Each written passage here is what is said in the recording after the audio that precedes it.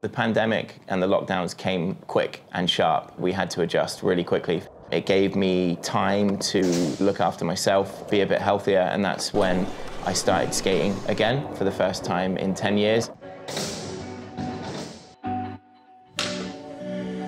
Everything is worth giving it a try.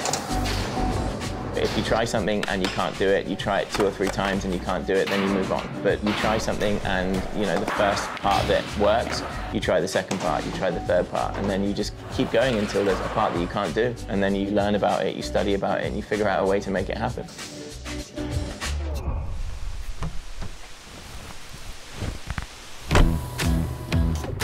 So I made a conscious effort to spend my first month in Malaysia, listening, learning, absorbing, figuring out the way people do things here. The dream was always to own my own bar, without a shadow of a doubt. I've always liked to move around. I just don't think England was ever the place that I was going to settle down, primarily because it's cold. I don't like the cold.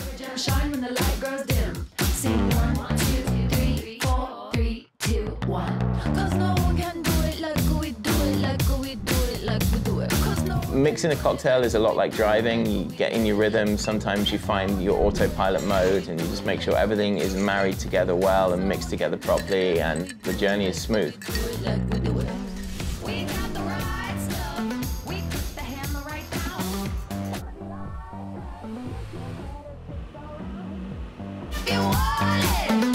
With the Lexus RX, the thing that I really enjoyed about it most was a sense of luxury, a complete sense of comfort. It feels like driving is, if it's a 3-hour drive, and it feels like you're in the car for 20 minutes.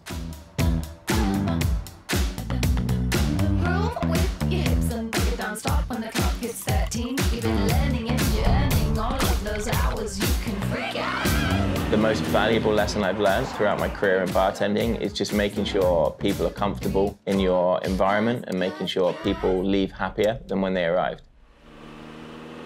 Another day finished, another set of goals achieved. It's been a wild ride. Now ready to do it all over again tomorrow.